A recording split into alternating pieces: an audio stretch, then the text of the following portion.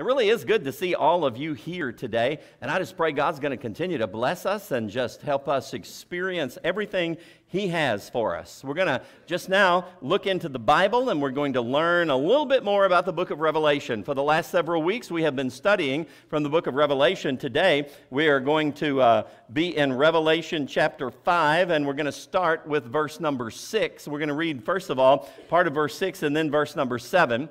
Remember, the book of Revelation was exactly that. It was a revelation, a revealing, an uncovering of Jesus Christ. It's not a revelation of the Antichrist. It's not a revelation of the tribulation period. It's not a revelation of all kinds of other things. Even though those things are mentioned, the primary focus of the book is it's the revelation of Jesus Christ. It reveals Jesus to the world in the way that He's going to fulfill His role in the unfolding of human history. So it's all about Jesus. Let me tell you something. The major theme of the Bible is Jesus. We must never forget that. And so we're studying the revelation of Jesus Christ. God gave the revelation to Jesus. Jesus gave it to an angel. The angel gave it to John. John wrote it down, chose 7 messengers, and sent it out to 7 churches in Asia. And it's been preserved for us today.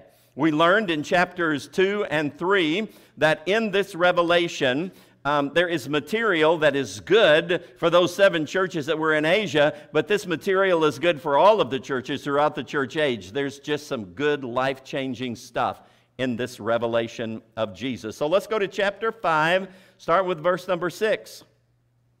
John wrote, "Then I saw a lamb." Who is the lamb all through Scripture? Jesus. So he said, "I saw a lamb looking as if it had been slain." There's our crucified Jesus. "Standing at the center of the throne." Right there in the throne in heaven with His Father is Jesus. And then He went and took the scroll from the right hand of Him who sat on the throne.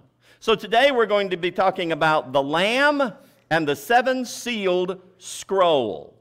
The Lamb takes the scroll from the right hand of Him who sat on the throne. Let's pray.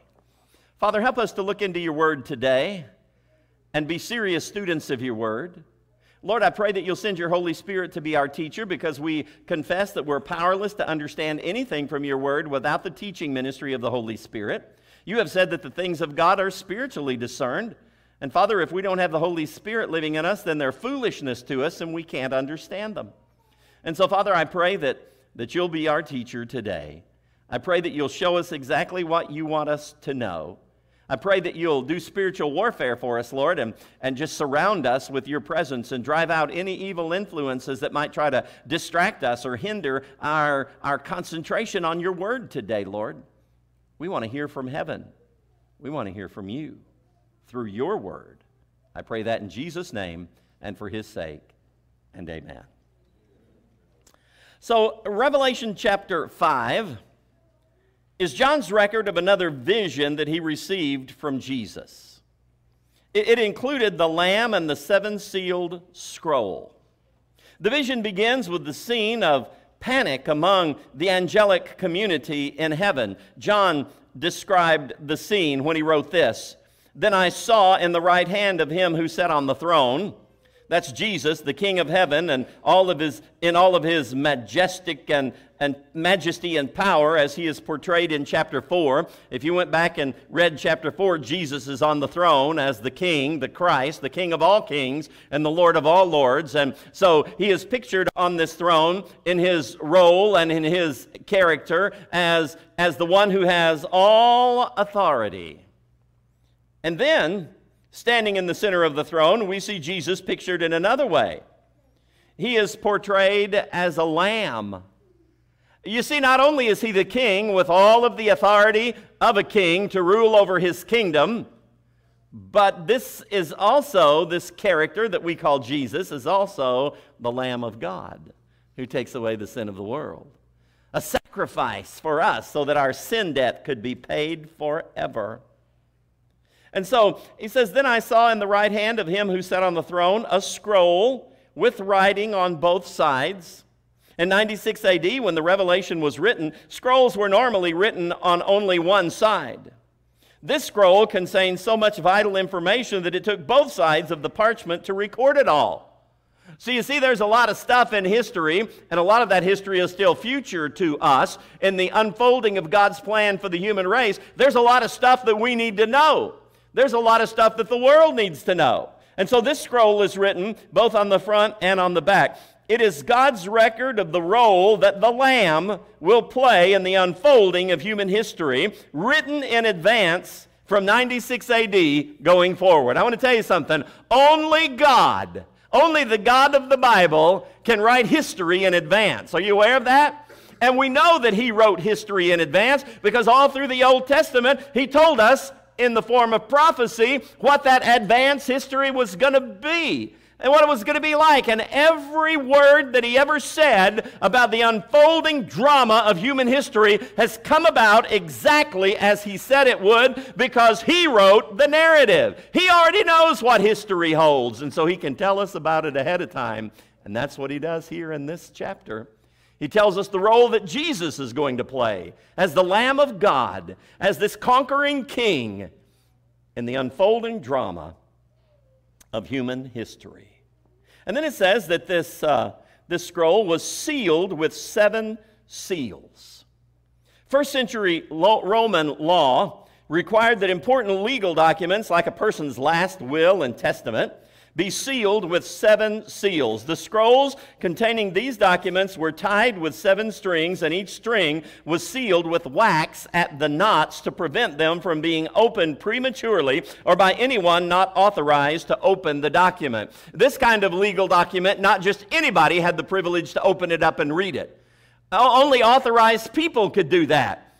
And so they searched throughout all of heaven looking for someone who is legally qualified to open this scroll, and they can't find anybody. And panic breaks out in the angelic community, and they're wailing and weeping because nobody is found worthy to open the scroll. And then finally, one of those 4 angelic creatures surrounding the throne of God cries out and says to John, "Don't weep anymore. The Lamb of God has prevailed to open the scroll. He's worthy. He has the authority. He has been commissioned by His Father to break the seals of the scroll and reveal to us the role He's going to play in the unfolding drama of human history."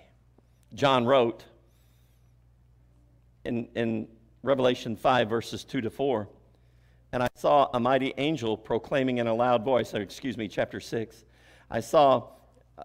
Chapter 5 is right. "I saw a mighty angel proclaiming in a loud voice, 'Who is worthy to break the seals and open the scroll?'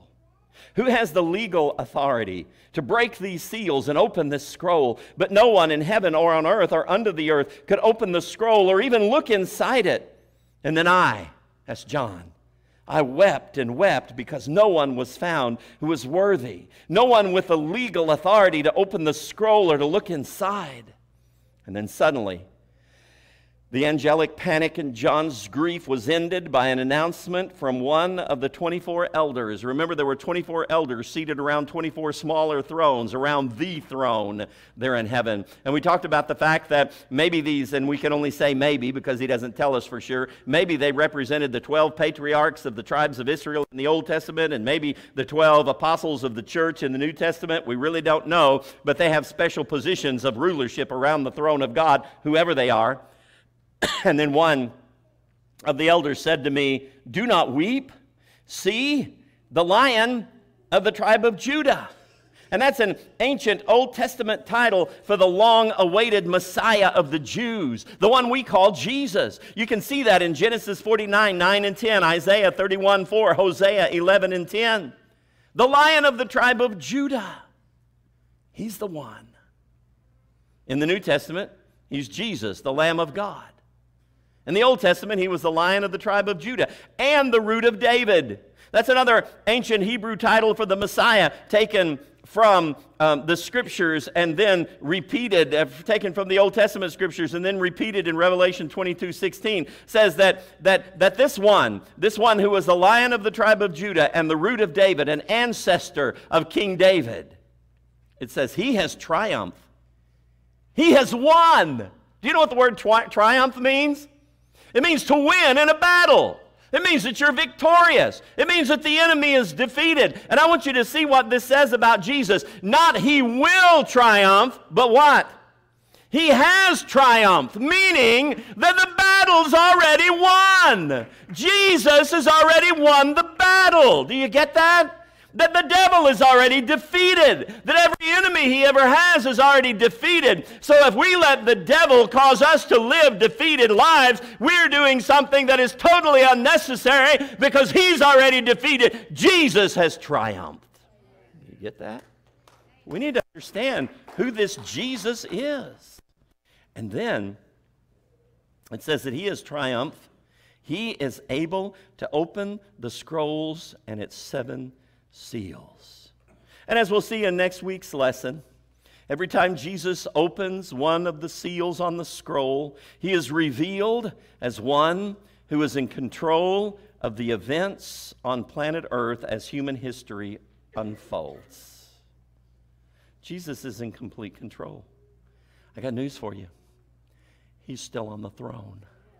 When he went back to heaven, he was seated at the right hand of the Father, right there in the throne with him, and he has never abdicated the throne. He is still on the throne. It doesn't matter what happens on planet Earth.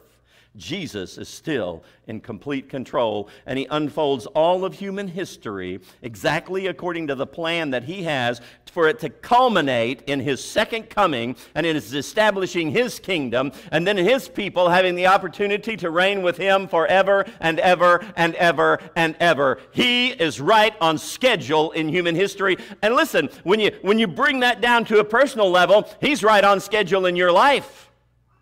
You say, oh, some terrible things have happened to me. Jesus must not love me. Those terrible things happen to you because Jesus does love you.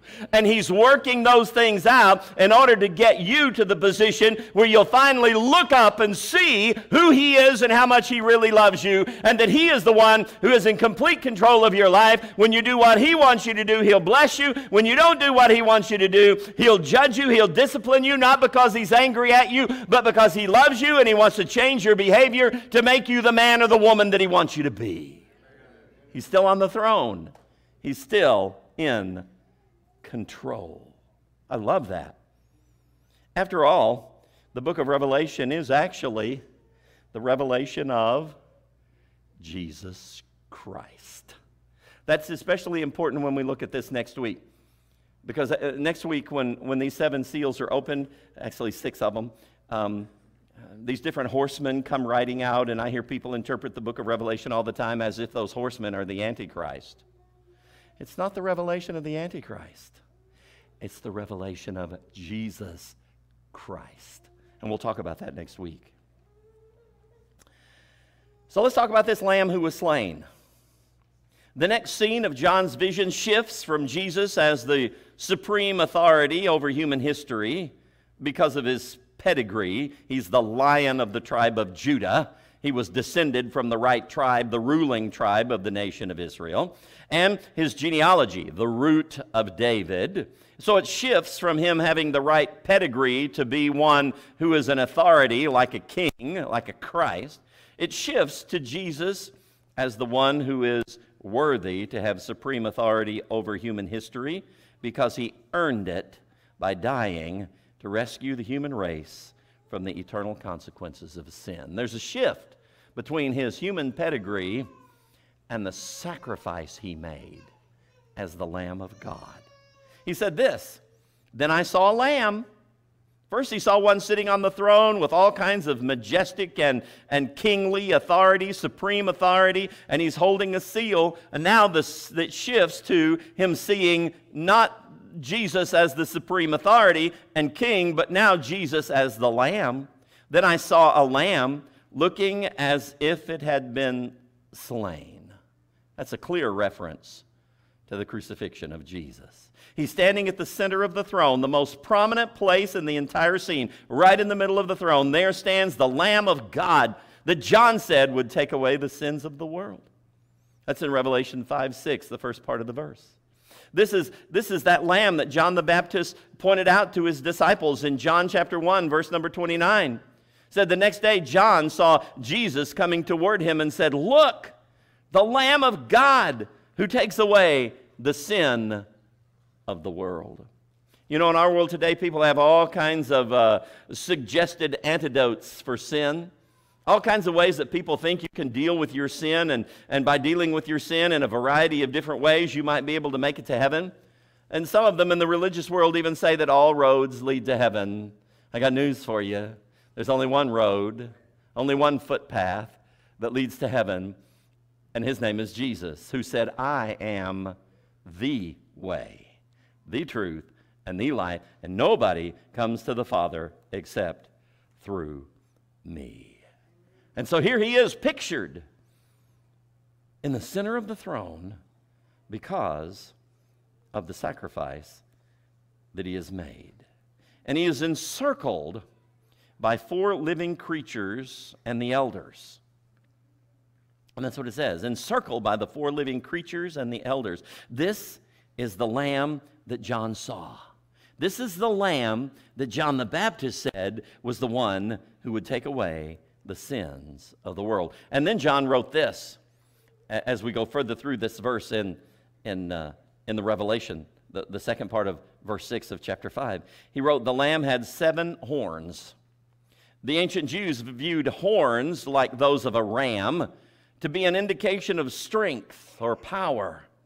And you say, well, there are 7 horns. Well, in the study of Bible numerics, the number 7 refers to the whole or the total of anything. So John's description of the Lamb means having 7 heads, having 7 horns, means that he possessed the complete strength or power, the complete ability to determine the course of human history. Jesus has the ability to turn the course of human history wherever he wants it to go. He has the power to do that. Not only does he have the authority to do it, but because he died, he earned the power to do that. So he is pictured here as a lamb with 7 horns, the total or complete power to do anything that he wants to do. And then it says he has 7 eyes. You see, this lamb sees everything, past, present, and future. He has 7 eyes. Again, that number 7 in the study of Bible numerics indicates that it's the total or the whole of anything. Eyes are the members of the body by which you see everything. So Jesus has the power to see everything. He knows it all. He has already seen it all, past, present, and future. You see, sometimes we're surprised by what we do in life. You say, I never thought I would do that. Jesus knew you would do it. You say, I never believed that I would be in this situation. Jesus knew you would be there. You say, I never thought that somebody would do that to me. Jesus knew they would do it to you because he is the one that had the 7 eyes. He's the one that sees everything, past, present, and future. And because of that, he can supply all of the grace you need at any moment to go through any circumstance that you're ever going to go through. And his grace is sufficient because he knows exactly what you need. He already knew you were going to be there before you ever got there. Isn't that incredible? What a Jesus. What a Jesus this is. Referring to Jesus, John wrote this in his gospel, the same author. He wrote the Revelation, he wrote the Gospel of John. He wrote this. He is sent by God. God's words, for God gives him the Spirit without limit. And that ties in very well with the last part of this 6th verse. It says that he has these 7 eyes, which are the 7 spirits of God sent out into all the earth. Again, the number 7 in the study of Bible numerics would mean the total or the complete of anything. And so this means that the Lamb possessed the full power and insight of the Holy Spirit. Those 7 lamps burning before the throne are those 7 eyes. The 7 lamps were in the last week's lesson, but the 7 eyes of the Lamb represent the fact that he has all ability to see everything that's ever going to happen because he has the full empowerment of the Holy Spirit. Because it says that those 7 eyes are the 7 spirits of God sent out into all the earth. So the Lamb possessed the full power, the full sight, the full ability to know everything that was going on because he had the fullness of the Holy Spirit. That's what John said. He is sent by God. He speaks God's words, for God gives him his Spirit without limit. Without limit. Wow. And then the next scene in John's vision reveals a stark transition in the way heaven is viewed by Jesus, or the way heaven viewed Jesus at this point. How does heaven look at Jesus at this point? Because there's a transition. No longer is he just the powerful king. Now he's the sacrificial lamb. Heaven no longer focused on his supreme authority because of his genealogy, but now they focus on his supreme authority because he's the Lamb of God who takes away the sin of the world. This is what John wrote when you get down into verses 7 and 8. He wrote this. That's Jesus as this sacrificial lamb. He went and took the scroll from the right hand of him who sat on the throne. You see, Jesus as the Lion of the tribe of Judah and the root of David, he had the authority, he had the power, he had the ability to just take the scroll because he's the one that's worthy to open it. And when he had taken it, the 4 living creatures and the 24 elders fell down before the Lamb. That's a posture of submission and worship when you fall down before somebody. You're recognizing them as supreme. You're recognizing them as worthy of worship. And so the 24 elders and those 4 living creatures, they fall down in a position of worship. Each one had a harp. That was a common musical instrument used in the Old Testament for worship. When you read back through the Old Testament, often they played the harp as an expression of worship. And so worship is breaking out in heaven because of the Lamb of God who has taken this scroll. A grand worship service is about to break out in heaven. It said, and they were holding golden bowls full of incense, which are the prayers of God's people.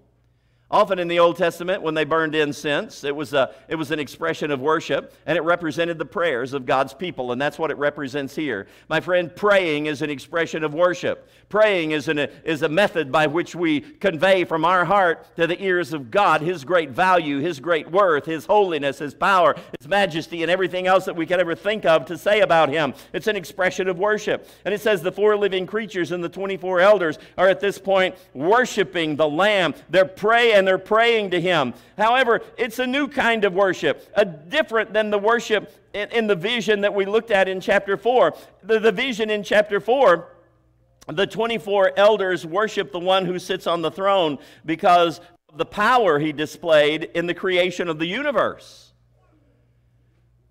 You see, up until Jesus came as the Lamb of God, the biggest thing that God had ever done was created everything. But now Jesus has come as the Lamb of God. And God has done something even bigger, even more magnificent, even more mind-boggling than God creating all of the universes that dance throughout the heavens.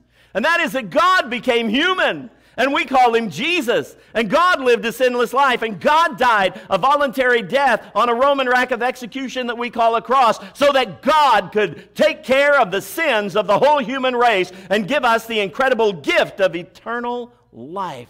That's bigger than creation. And so the shift in heaven from the worship of this one on the throne because He's the Creator to the worship of the one on the throne because He's the Lamb of God who takes away the sin of the world. John wrote it like this, and in Revelation 4:10 we can see what the theme of the worship was. It said the 24 elders fall down before Him who sits on the throne and worship Him who lives forever and ever. They lay their crowns before the throne and say, "You are worthy, O Lord, our Lord and God, to receive glory and honor and power." And look why they're worshiping Him in chapter 4. For You created all things, and by Your will they were created and have their being. Nothing wrong with worshiping Jesus because He's the Creator, but something's far higher. It's when you worship Jesus because He's the Lamb of God who takes away the sin of the world. You see, this creation is only temporary, but the eternal life that God offers to those who believe in him is not temporary. It's eternal. It's forever. So the vision in chapter 5, the 4 living creatures and the 24 elders, they worship the Lamb because he died to rescue mankind from the horrible consequences of sin. John wrote about it like this in verses 9 and 10 of Revelation 6. He says, and they sang a new song. What kind of song? A new song. You see, there's a change here in heaven. There's a new song in heaven. I get amazed at people sometimes in churches. They'll say, well, I don't like all this new music. I like those old songs. And you know what they're talking about, right? They're talking about the 1930s and 1940 style songs that they grew up with. And listen, I like those too. But there's absolutely nothing wrong with a new song. There's going to be a new song in heaven. A new song. And they sang a new song saying, you are worthy to take the scroll and to open its seals. You're worthy to determine the course of human history. That's what they're saying, because you were slain. So now why, in this vision, why are they worshiping the Lamb? Because he died. Because you were slain. He was crucified. He's the crucified Christ. And with your blood, you purchased for God persons from every tribe and language and people and nation. Don't you love that? A global movement was started from a hill in the nation of Israel outside the walls of the ancient city of Jerusalem when Jesus, the Lamb of God, died there. And that movement has spread all around the globe. And here we are on the opposite side of the planet thousands of years later, worshiping him because he is the Lamb who died, the crucified Christ. And with your blood you did that. You purchased for God persons from every tribe and language and people and nation. You have made them to be a kingdom and priests to serve our God, and they will reign on the earth. That's a reference to the 1,000-year reign of Christ right here on the earth, when faithful believers will reign with him. John referred to this 1,000-year reign of Christ on the earth when he wrote about deceased believers in Revelation 20 and verse number 4. He wrote, they came to life. This is the resurrection of the unbelievers, if you read the context there. He said they came to life and reigned with Christ 1,000 years. He's going to reign with Christ right here, or we are right here on planet Earth. That's Revelation 20 and verse number 4.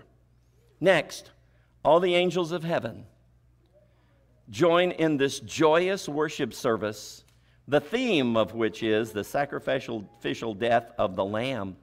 John wrote it like this. I love this. He said, then I looked at the 24 elders and the 4 living creatures, the 4 angelic creatures around the throne. They're already worshiping because he's the Lamb that had been slain. And now all of the angels join in. Then I looked and heard a voice of many angels, numbering thousands upon thousands, multiple thousands. And they encircled the throne and the living creatures and the elders. So it seems like as the noise of the worship of the 24 elders and the 4 living creatures, as that echoes throughout heaven, it draws a crowd. You know what's supposed to happen when we worship the way we're supposed to worship? It's supposed to draw a crowd. It drew a crowd. All these people, they encircled the throne and the living creatures and the elders. And in a loud voice, they were saying, these are all the angels of heaven. Worthy is the Lamb who was slain. You see, the focus is still on the fact that he died. Worthy is the Lamb who was slain to receive power and wealth and wisdom and strength and honor and glory and praise. The focus of this worship extravaganza is worthy is the Lamb who was slain. You get that? Most of the world doesn't understand that. Most of the world views the death of Jesus, the way Christians portray it, as a terrible tragedy. Some unbelievers who are still in the darkness and the devil is clouding their minds say, you know, if your God is so powerful and if he's the God you say he is, then it's a sheer tragedy that he let his son die the way he died. That's pure human reasoning. God not only allowed it, God engineered it. And he did it because he loves the whole human race. And you know, it really wasn't a tragedy for Jesus to die. You know why? Because God knew he was going to raise him from the dead. For Jesus, death was only temporary. He was going to raise him from the dead. And because of that, God is not only the Father of Jesus, but he's the Father of what he said he wanted in the book of Hebrews, many brothers and sisters. What an incredible, incredible God that we have. And then, as the worship service comes to a conclusion, the four living creatures said, Amen, which means so be it. Let it be so. What are they saying so be it about? What they have just cried out in their worship, that this lamb that has been sacrificed for them, he is worthy of praise and honor and glory and power forever and ever. He is worthy of that.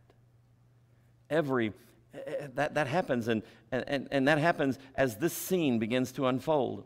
The worship celebration is not only joined by the angels, we saw that up in chapter 5, but the celebration is also joined by every creature in the universe. Human beings still on planet Earth, human beings already in heaven. Every creature in the universe. John wrote this. This is in verse 13 of Revelation 5.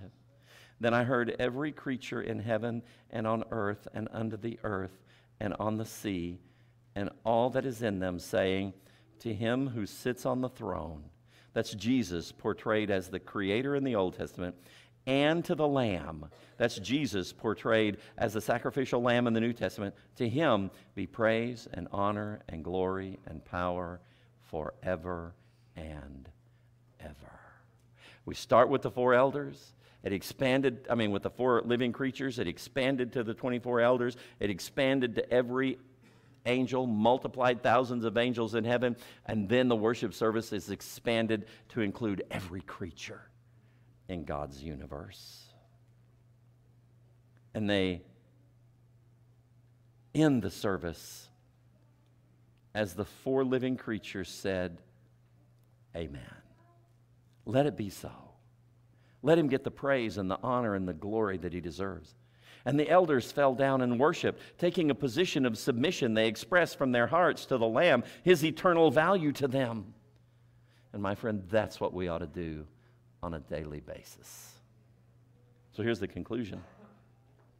If you want to be among those who have the spectacular opportunity to participate in this grand worship celebration that John described in the 5th chapter of Revelation, as God reveals who Jesus really is and the roles that he'll play in the unfolding of human history, you must be among those to whom John was referring when he said, you are worthy because you have purchased for God persons from among every tribe and language and people and nation.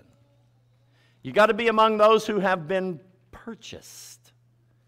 You got to be among those that Jesus has bought out of the slave market of sin by paying the price of death on the cross. You've got to be among those who believe that he did that for you and then called on him to receive the benefit of the purchase that he made when he died on the cross for you. You believe that and you call out to him and you recognize that he's the master and you're the slave and your only hope of life, eternal life, is in him. And you call on him to receive it. And when you do that, he'll give you eternal life. He closes the transaction. You've been a blood-bought son or daughter of God, and from this moment on, you're the slave and he's the master. He has complete authority over your life. He could ask you to do anything he wants you to do, and the only appropriate answer is, yes, Lord. And my friend, if you're among that group, you get to participate in this worship service. If you're not among that group, hell is waiting eagerly to receive you.